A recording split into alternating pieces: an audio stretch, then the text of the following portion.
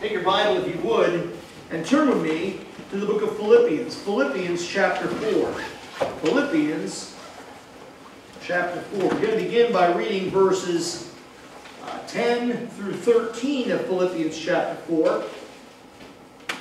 Philippians chapter 4, beginning in verse 10. But I rejoice in the Lord greatly, that now at the last your care of me hath flourished again, wherein you were also careful, but ye lacked opportunity. Not that I speak in respect of want, for I have learned in whatsoever state I am therewith to be content. I know both how to be abased, and I know how to abound. Everywhere and in all things I am instructed both to be full, to be hungry, both to abound, and to suffer need. I can do all things through Christ, which strengtheneth me. Let's look at the Lord in prayer. Father, I thank you for this day you've given. I thank you for the opportunity we have to study the truths that are found in this passage this day. I pray as we continue to look at your word, speak to our hearts. Help us to see the truths that they are here for us. Help us to apply them to our lives. I pray you bless what's done. In Jesus' name we pray. Amen. The story is told that a nominating committee one day was discussing a particular person as regarding a particular position. And one of the men made this statement. The trouble with him is he's a thermometer, not a thermostat. When asked to explain, he said, well, a thermometer only reflects the environment around him. When it's cold, he's cold. When he's hot, he's hot. Circumstances decide his spiritual temperature. A thermostat, on the other hand, controls the environment around him. He changes it. It doesn't change him. So the question comes down to this today. Are you a thermometer or a thermostat? Paul was a thermostat. I want to challenge you. God wants us to be that way. God wants us to learn the secret of contentment. And that's what this passage is talking about. Paul... well, hey, I'll show you eventually here. He actually terms it the secret of contentment that he actually learned. He learned this particular secret. I want to challenge you, we need to learn the secret of contentment. There's a twofold formula that's found here in this passage that we need to apply if we're going to, in fact, have this secret of contentment in our Christian life. The first formula, the first part of it is found in verses 11 and 12. Actually, I'll read from verse 10. But I rejoice in the Lord greatly, that now at the last your care of me hath flourished again, wherein you were also careful, but you lacked opportunity. Not that I speak in respect of want, for I have learned in whatsoever state I am therewith to be content. I know both how to be abased and how to abound. Everywhere and in all things I am instructed both to be full and to be hungry, both to abound and to suffer need. The first thing we need to understand regarding the secret of contentment is it's detached from our circumstances. It's detached from our circumstances. Circumstances should not control us. There's three truths I want us to understand. First of all, this is not natural. This is not a natural thing. What is natural, or according to the nature, is to allow what we have or what's going on in our life or the way people treat us, our circumstances, to affect us. When things are going well, we're happy. When things are not going well, we're not happy. Sometimes we're at the top of the world. Sometimes we're at the bottom. And it's all based on our circumstances. Now, personally, I love roller coasters. I do. I've yet to find one that I didn't like. There's some I like better than others. But I love roller coasters. Just the whole idea of getting down there and just, I don't know, I guess it's just the whole idea of flying that fast with the very good possibility you can die. It's kind of exciting. You know, I love roller coasters. And Sandy used to be the same way. Lately, she's not been so much, though. When we were younger, we would go and ride roller coasters like nonstop. It was great. I love roller coasters. But our Christian life should not be a roller coaster. Circumstances shouldn't control us. When things are going well, we shouldn't be at the top. And when they're not, at the bottom. Because, in fact, that's not the way God wants us to be.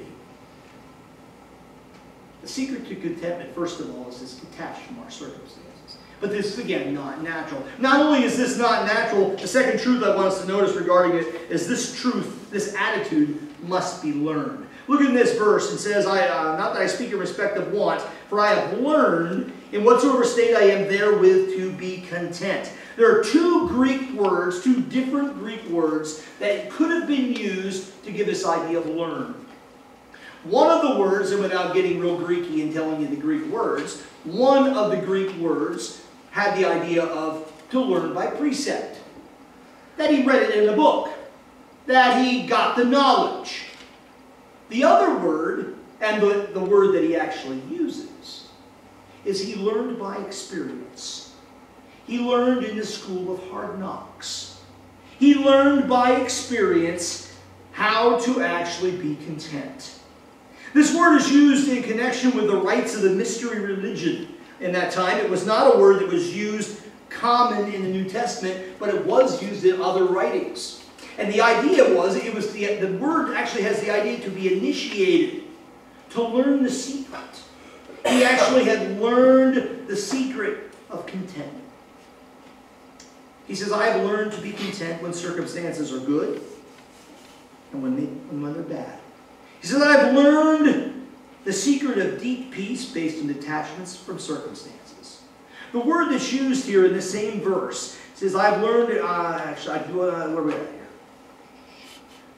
Okay, the end of verse 11. Not that I speak in respect of one, for I have learned in whatsoever state I am therewith to be content. That word content is found only in this New Testament verse, no other place.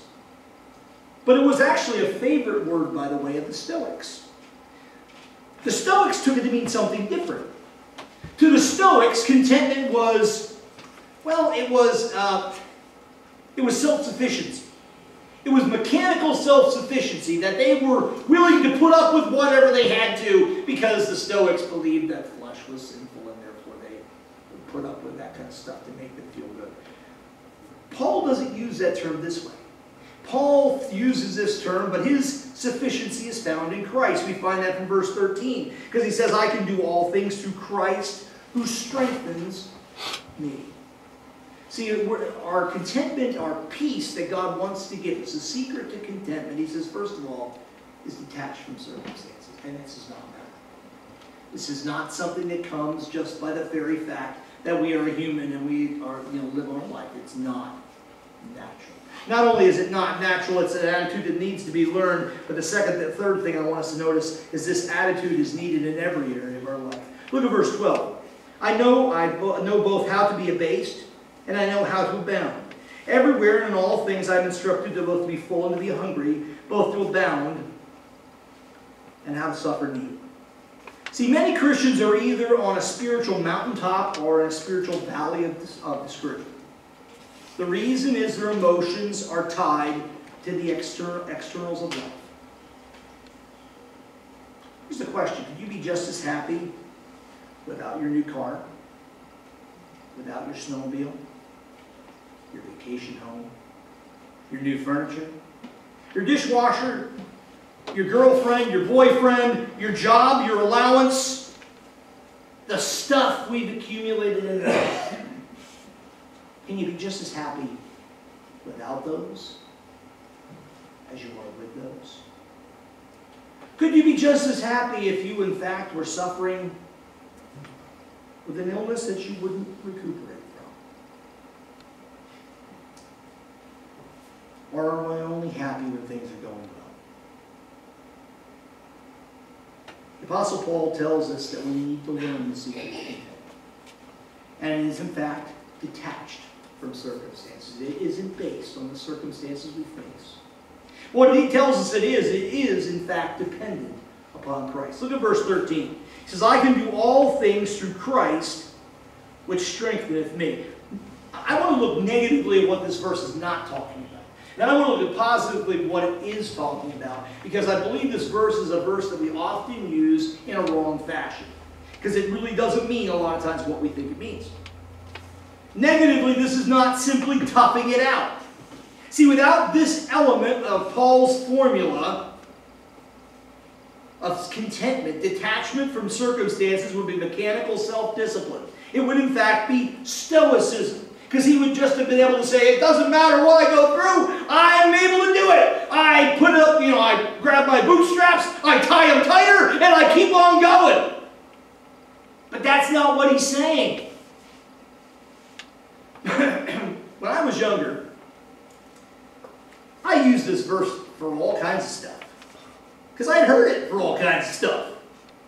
I used it as a reason behind how I thought I could lift the new set of weights that I bought that I wasn't able really to lift.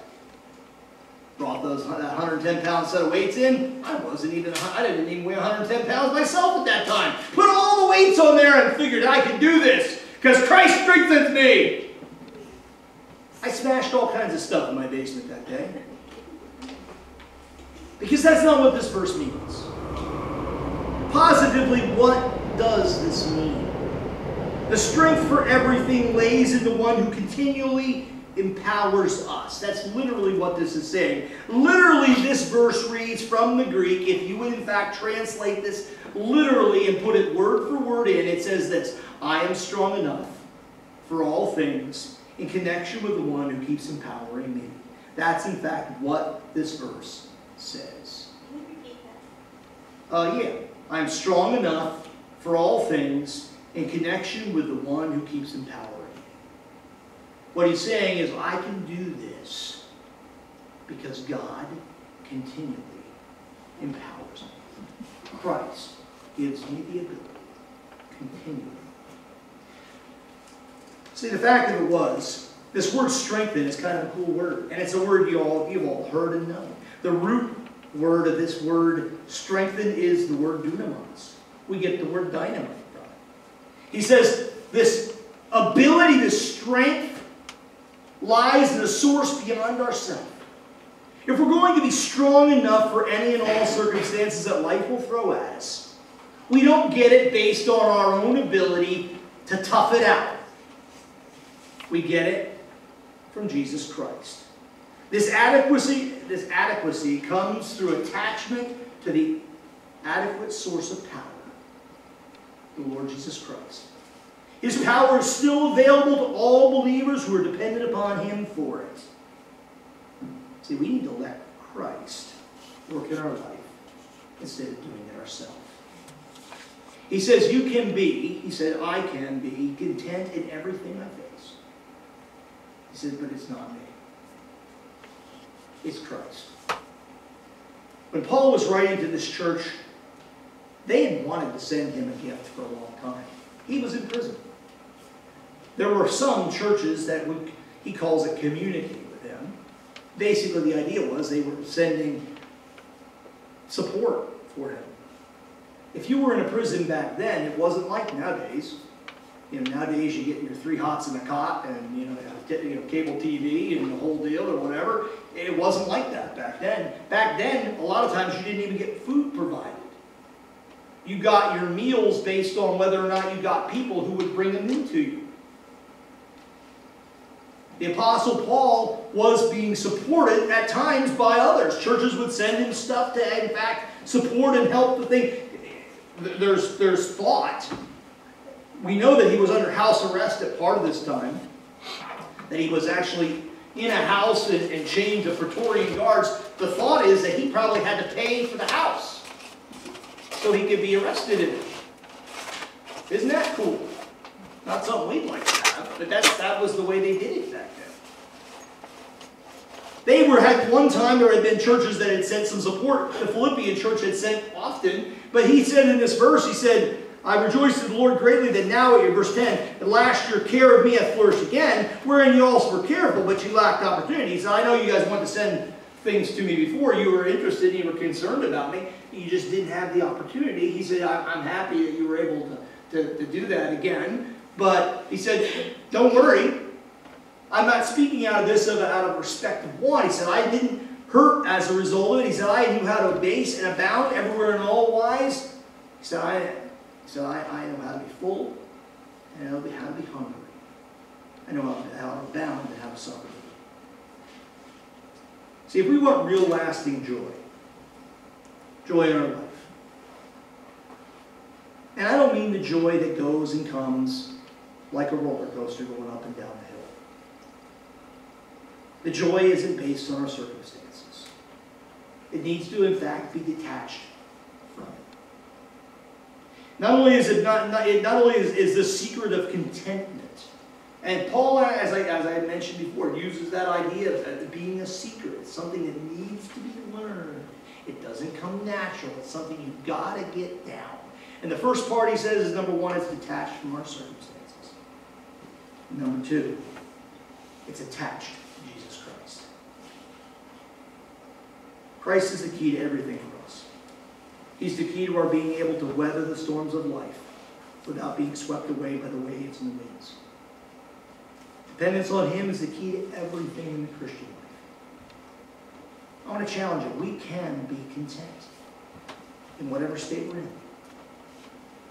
And that's easy to say when things are going good. It's not so easy to say when things are going bad.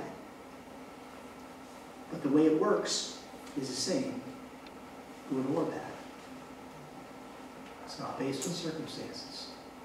It's based on our connection with Jesus Christ and our dependence upon Him.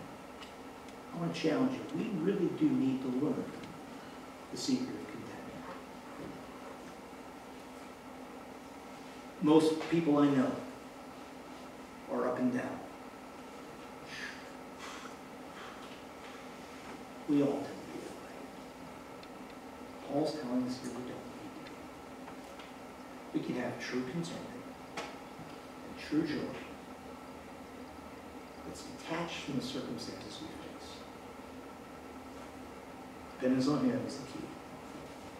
Let's look at the word and pray. Father, I thank You for this day You've given. I thank You for Your word and the challenge of Your word to our hearts. Help us to, in fact, have the contentment that You alone can give. It is, in fact, detached from circumstances.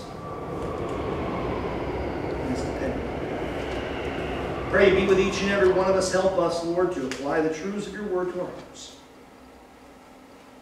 Give us the joy that You say only You can give. I pray be with us and bless us. In Jesus' name we pray. Amen. Take your hymn book and turn with me if you would.